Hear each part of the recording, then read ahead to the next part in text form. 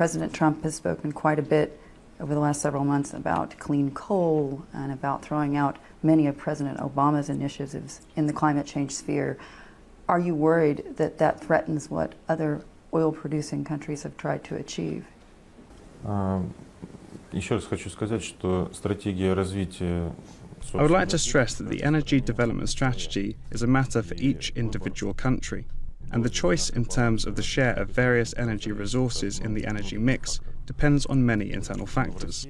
In Russia, we have a fairly diversified energy mix, which from the point of view of the consumption of energy resources that are available, including atomic energy, coal power generation, thermal generation, gas power generation, renewable energy sources, and we believe that the structure of the diversification depends to a great extent on the structure of the economy.